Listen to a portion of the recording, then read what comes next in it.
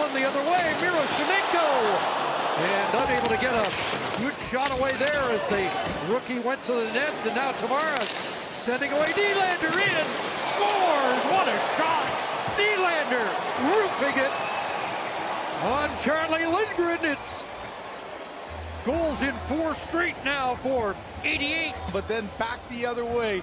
You know, you come into a game like this with a goaltender that catches with his right hand. You have to be conscious of that in the room. And at the line, Alexiev sends it across. That shot wide. And Tavares able to chip it ahead for Nylander. Swings to the inside with McMahon. And Riley jumping. In front, McMahon scores! Bobby McMahon from Nylander. And again, it's a 2-goal Toronto lead. He does a great job here of cutting to the inside. He knows he has a forward there, and now he just waits on it, puts it to an area, and a smart play by Bobby McMahon going hard to the net. Nylander looks to the inside, pushes it to the out, and that one slides through the legs of Lindgren. Oh yeah, I didn't get the... With just over 4 minutes to go.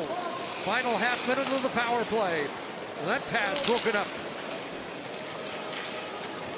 Nylander for Matthews. Leafs cleared the zone and now move back in.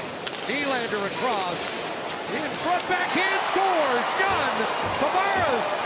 And it is a power play goal.